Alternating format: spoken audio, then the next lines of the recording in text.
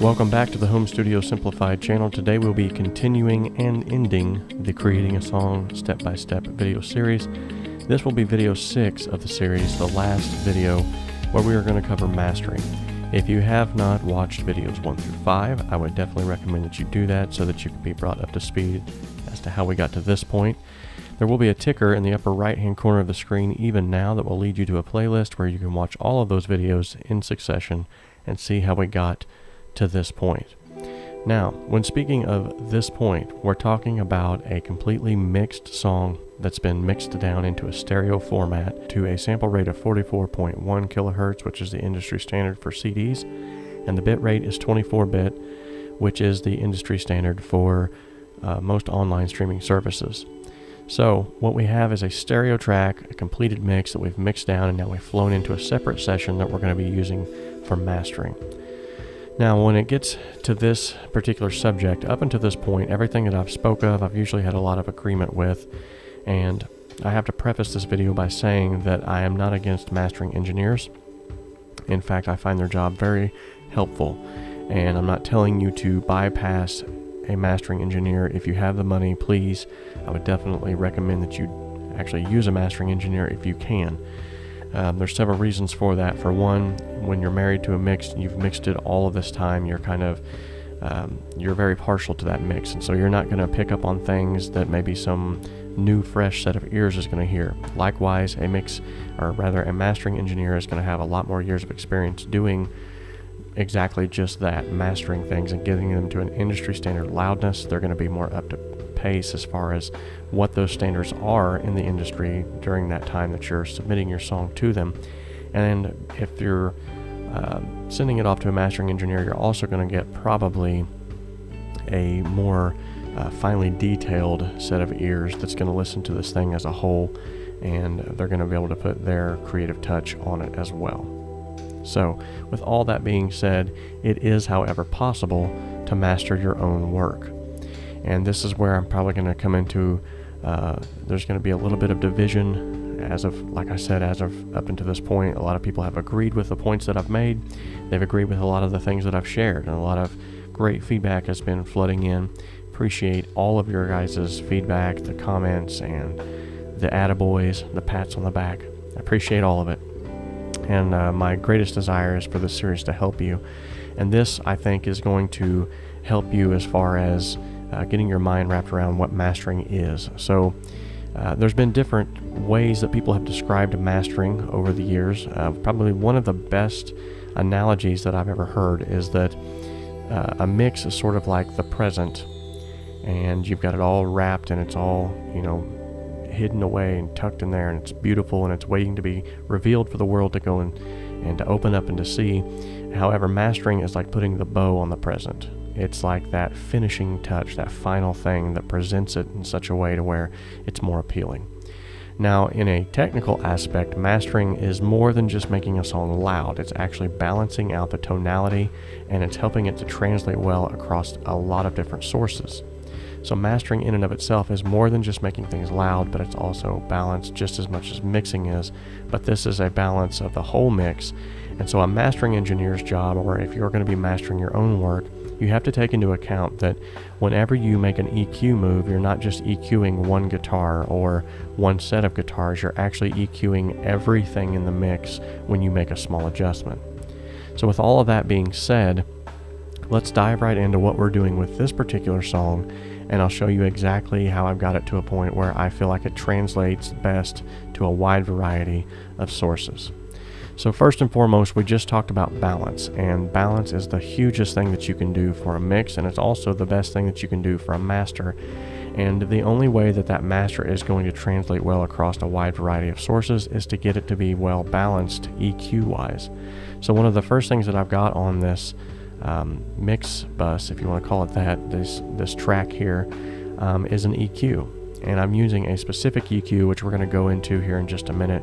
And if you've watched any of my previous videos, you know that I don't give specific numbers, but I just give a general representation of that because every song is different. But at least I give you the concept of why I'm doing, or the precept of why I'm doing a thing, rather than just trying to show you definite numbers so that you don't get sort of led astray on I always have to do this on every mix. And then secondarily, I have another instance of an EQ, which we'll talk more about that one, and it's doing something totally different than this first one. And then thirdly, I have my mastering plugin on here, and that is just simply T-Rack's the One plugin. And we'll cover that, maybe not so much in depth, which there are videos on my channel that cover all of the T-Rack's plugins. If you want to go and check that out, I actually do a little bit more in-depth on this. And then on the Pro channel, just real simple, I've got some console emulation going on, got the drive all the way up. That's just to add a little bit of harmonic excitement and to get that analog sound back into the signal. And then on the EQ that's on the Pro channel, simply rolling off with a high pass filter everything below 30 Hertz and everything above 12,000 kilohertz. And there's very, very minimal amount of compression that's going on, and I'm talking like it's just barely touching the needle. And that's just to add a little bit of glue, and it's to add just a little bit of leveling out of certain transients and things of that nature. Okay, so let's talk more about this tonality, and I wish that I could show you these reference tracks, but unfortunately I can't. I will be flagged, and then they will remove monetization from this video, and I kind of need that. Not to mention I don't want any copyright infringement flags on my channel. So, but I can give you the artist name as well as the songs that I'm using, and then I will explain why I'm using these reference tracks. But first, let's talk about the balance, and it's actually kind of tied in and dovetailed with these reference tracks. So the balance of the song is sort of determined by the production of the song. Does it have lots of highs, lots of lows? Is it just 4 on the floor all the way through, just both barrels? Or is it a soft song that's more melodic and it's up close and personal? You have to think about all of these things when you're trying to get the mastering balance underway. Now this song has ebbs and flows. It's like most of my music, it has a point where it kind of comes in small and then it builds up and then it drops back out again and then it crashes in again and then it drops out completely, and then there's this huge crescendo at the end. So taking all that into account, I have to think, okay, what would be the best reference track to pull in to achieve that sound of that balance that I'm wanting? Now, the reference tracks that I've chosen are all from the same band, simply because this album in general was just mixed very well, mastered very well, and so whenever I heard it, I was like, I really like what they've done. I want to use these songs. This bottom one here, The Struggle, is the name of the song from the band 10th Avenue North. I specifically picked this one due to its bass-rich content. I love the way the bass guitar sounds in this, and I wanted to kind of use that as a reference so that I could get my bass to sort of sound a little bit like that. Now, obviously it's not going to be perfect, but... And then this one here, you'll notice that it's very like loud and just up in your face all the way through the song. However, the drums in this particular song, as well as some of the stereo width, is amazing. And this is the song Don't Stop the Madness by the same 10th Avenue North. Now this one on the top is the one that I probably referenced from the most. It's a song called Worn by the same band, 10th Avenue North. And this song you'll notice I picked because it almost has the exact same production elements that mine does. You see there's an ebb and a flow in this song. It starts out sort of in a lull, it builds up, it drops out, it builds up, it drops out, and then there's this huge crescendo at the end. And I was able to take this last portion, this last section, and just loop it on that huge build where both of the songs are, kind of A-B them and say, okay, mine's a little bit louder, I need to bring it back, I need to tone it back a little. But by and large, you need to choose your references not based off of so much just does it sound exactly like the song that I'm using, or are the production elements the same, but there needs to be a specific reason as to why you're choosing those reference tracks. And it needs to sound almost the same as far as, well, for instance, you're not going to pick a death metal song for a ballad, and you're not going to pick, you know, an EDM song for a country song. You got to use obviously some wisdom here, but basically pick songs that you like, that you've heard before, that you especially like the mix or the master, and certain elements of that accentuate in your master and try to get it to that point. Now, there's a free plugin that's used in this mastering process, at least in my mastering process, that's called Span. You can get this for free from the Voxenjo website. It's an awesome plugin. If you don't own it, you need to. There's so many uses for this thing. Eventually I plan on trying to do, which I'm sure there's probably a million out there, but I'm going to try to do like a more in-depth review on this, because especially for mastering, what you can do with this thing is, you see here, this green color here is your main track, and then you have an underlay track, and you can set up to like 3 different underlays here. You can actually route your underlays as to being these reference tracks. And what you can do is, because this is a spectrum analyzer, you can set it to an average, and basically what that will do is just smooth out everything. And I even have a 1/6 octave smoothing on to just kind of show like a broad spectrum of exactly where the song is at on the EQ spectrum side of things. So just to kind of show you what I'm talking about, I'm going to turn this song down dramatically and then play this so that I can talk over top of it. But just to kind of show you what this plugin is doing. So you'll see that right now I'm seeing a visual representation of the EQ of this song. Now if I was to move it towards the end here, you're going to see all of that begin to rise up now.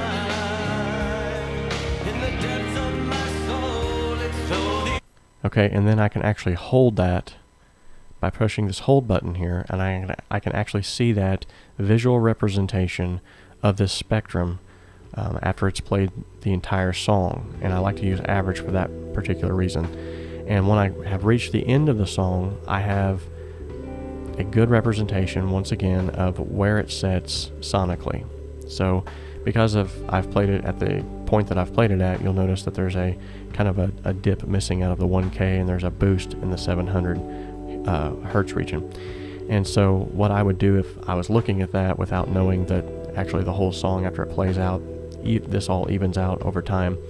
But what I would do if, like, let's say this was played the whole way through, I would say, okay, I'm obviously I need to boost a little in this area and cut a little in this area so that I can try to kind of smooth this entire region out.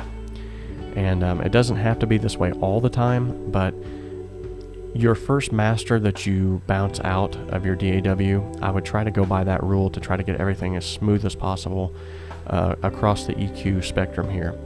And that's just going to give you a good starting point to know, okay, where's the song setting sonically on other sources. So take and level all of those EQ spectrums out, and then take that and listen to it on several different sources. Listen to it on earbuds, listen to it through a mono speaker, on desktop speakers. Take it to your church and listen to it through the system.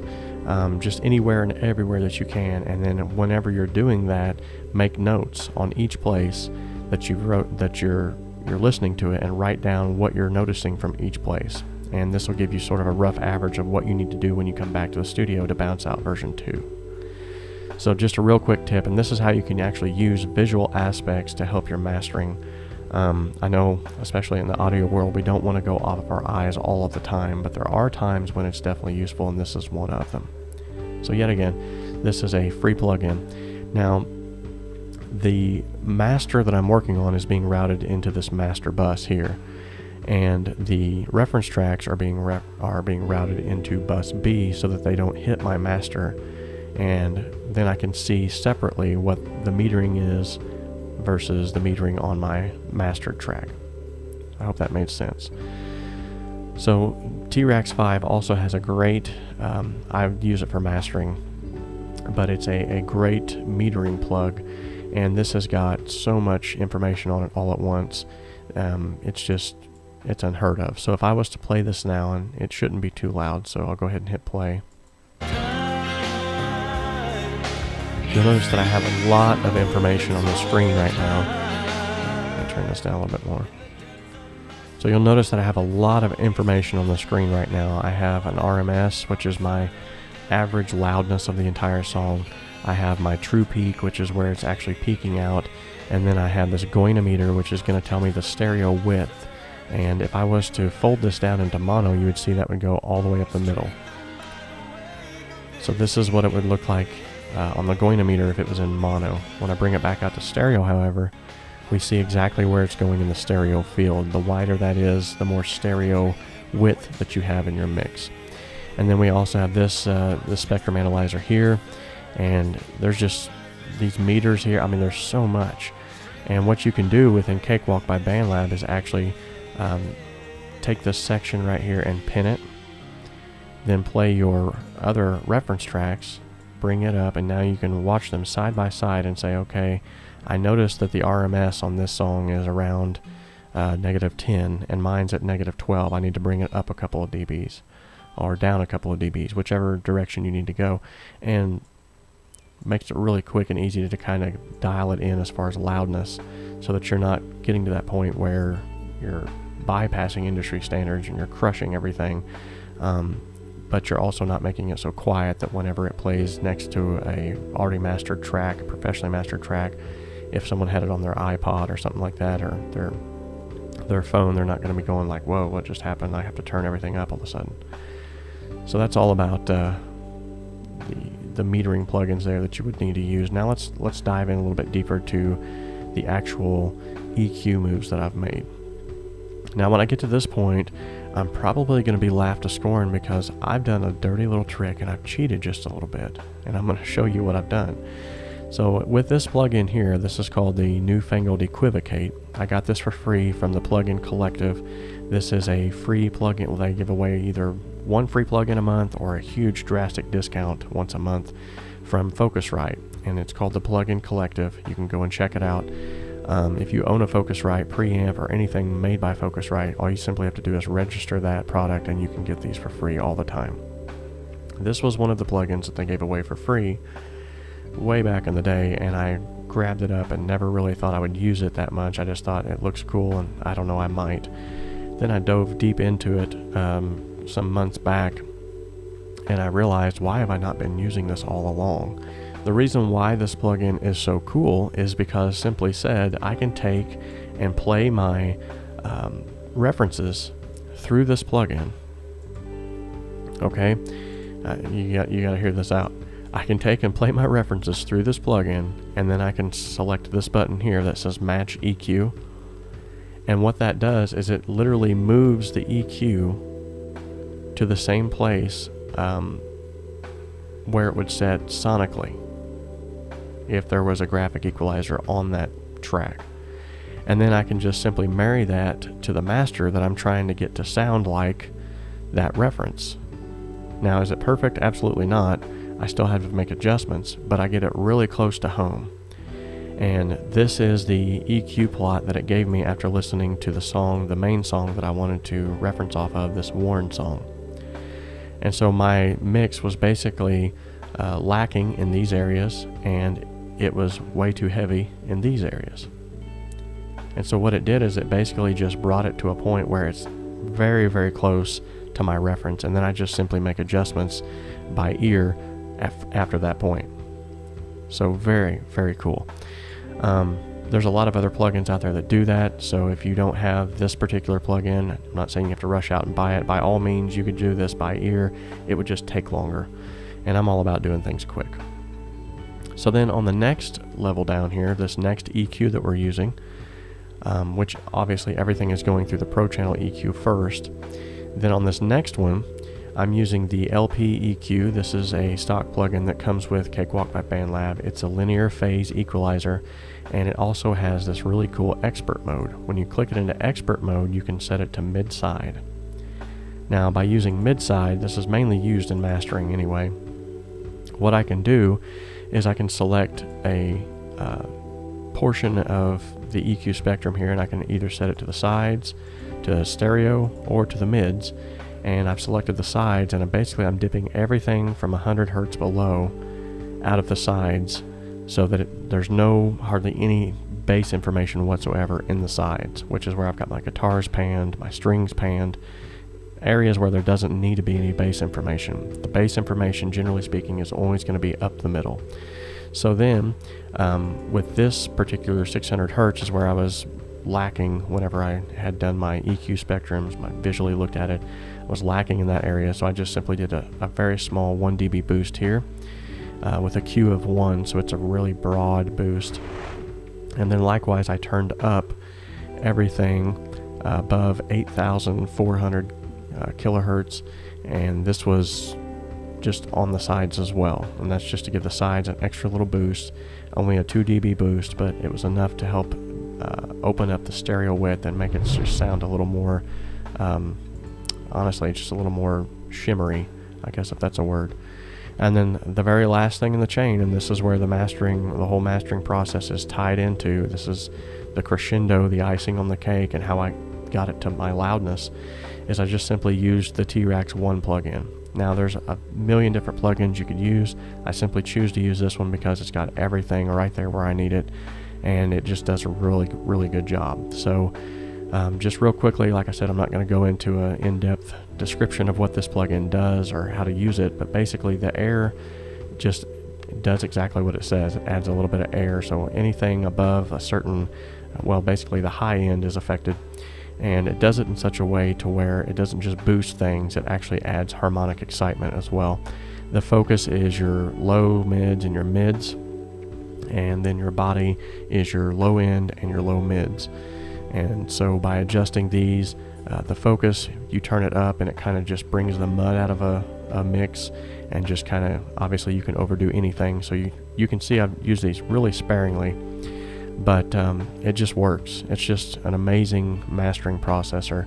Then the punch button, anything that I've done with these here, when I turn the punch up, it accentuates those and adds harmonic excitement. The width, to be honest, I never use on this. I've used it a couple of times and I thought it sounded really great until I listened to it on a mono source, and I'm really big about mixing in mono, and I want it to sound good in mono, and just like most width adding plugins, it just doesn't, it adds some kind of like ninja trickery on the back end that doesn't sound good in mono. So I just, to be honest, I don't use it unless it's on a single track or something like that. But the volume does exactly what it says. It simply just boosts the volume, and it limits it at the same time. It will not let it go above the negative 0.1 threshold. So it just limits it, but it lets you crank it up if you want without squashing everything either.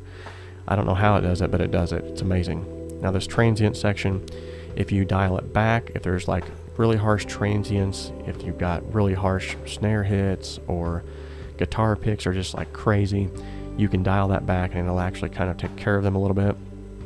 And if you put it forward, your snare hits, your bass hits, your kick drum and stuff like that, it's just going to be a little bit more punchy. And then analog does exactly what it says it does.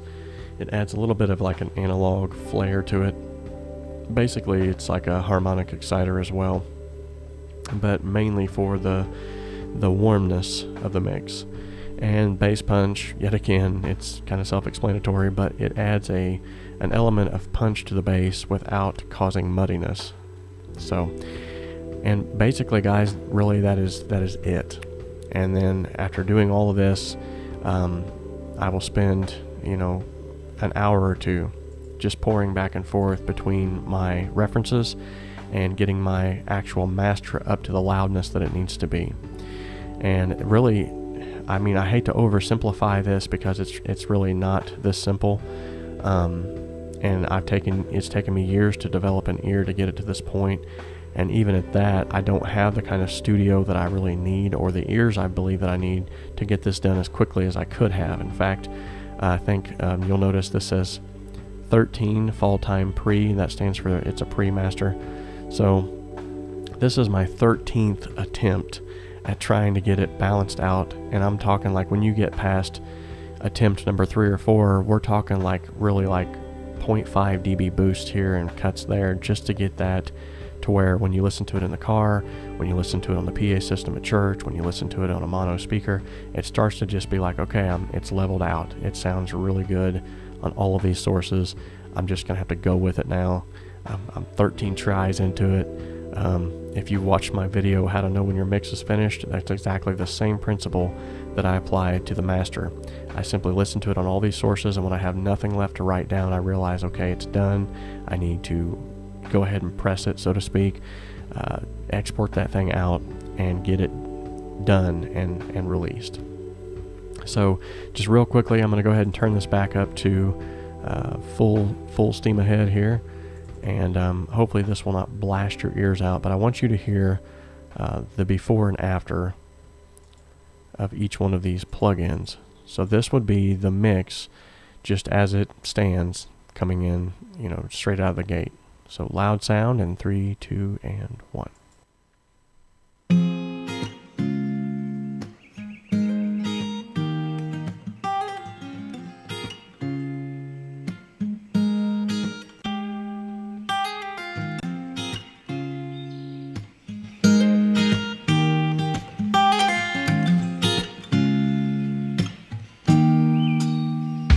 Tried to run when my legs were too weak, and I've tried to fight when there was no fight left in me.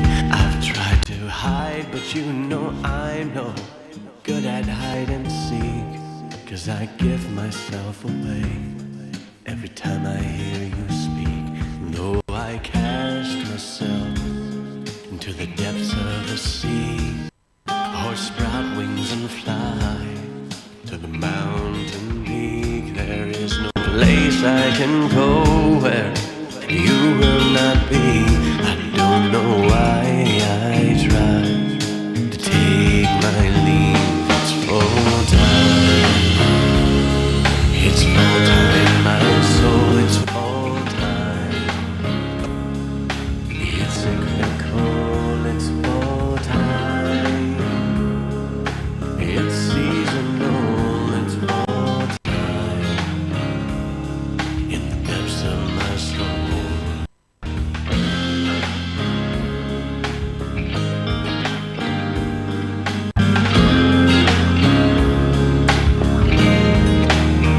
My fruit is falling, and these old branches are bare.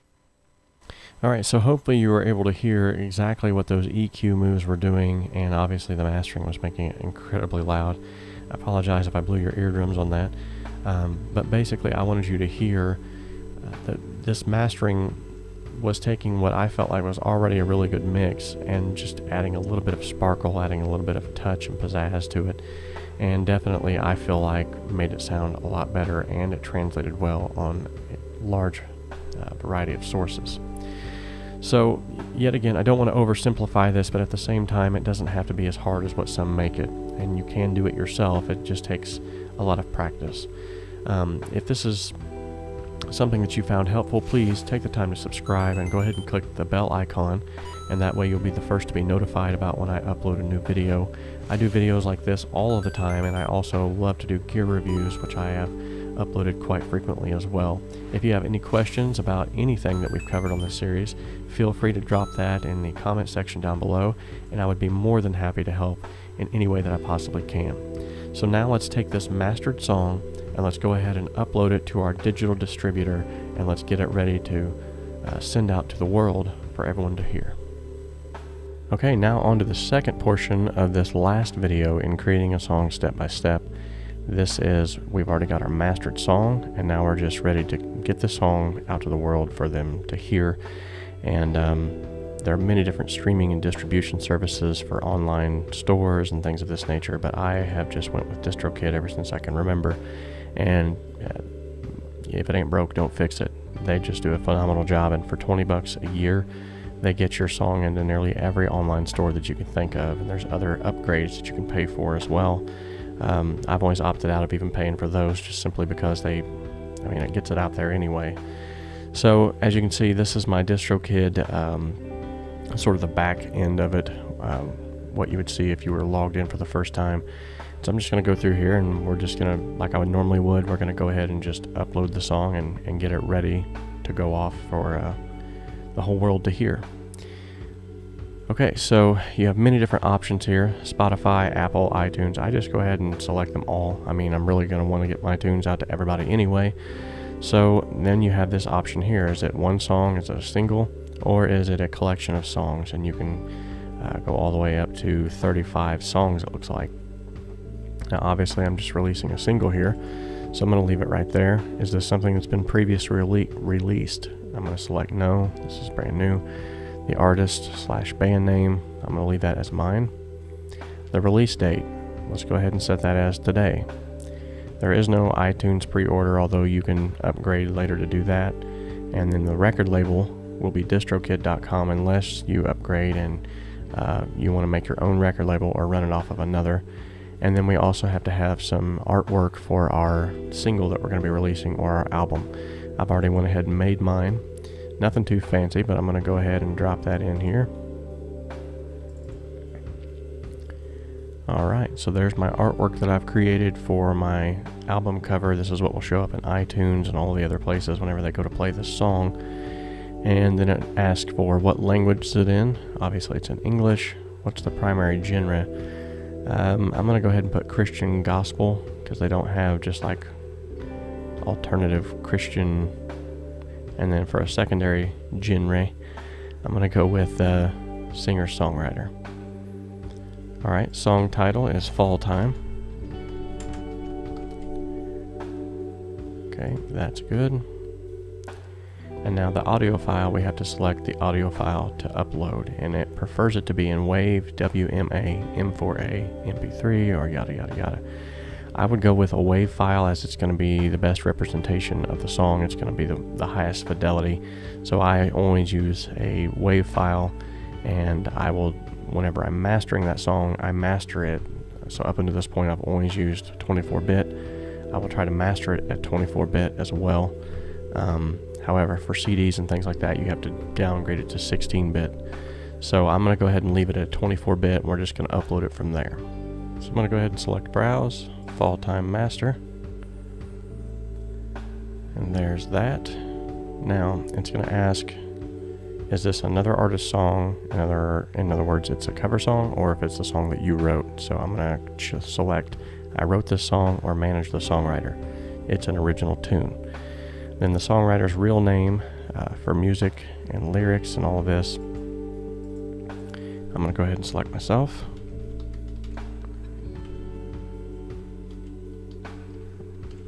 Now you all know my middle name. So I'm going to select the option here that says it does not have explicit lyrics. It's going to ask if this is a radio edit. In other words, this song is clean and always has been. So you can select no, or yes, there is an explicit version of this song, but this is the clean or censored version of it. So I'm going to select no, this song is clean and always has been. If it's instrumental, I'm going to say no, because this song contains lyrics. And then preview clip start time, let the streaming services decide. That sounds good to me. iTunes price, I usually just leave that alone. 99 cents is fine. Now here's all the extra optional things that you can do, and it's up to you. Alright, and then lastly, you have to do all of these mandatory checkboxes. I selected YouTube Music as a store, so I won't email DistroKid later asking, why'd you upload my music to YouTube? Okay, it literally says that. And then I recorded this music, and I'm authorizing it to the stores and collect all royalties. I'm not using any other artist's name in my song titles or album title without their approval. I've read and agree to the terms, and then select done. So now at this point, it's going to upload your album artwork and your track, and then you're good to go. So once the song is completely uploaded and everything is good to go, your artwork is good to go, then they will email you as that song goes live in different stores, and they'll let you know which store it has went live in. So at the time that I've released this video, this song will already have been live.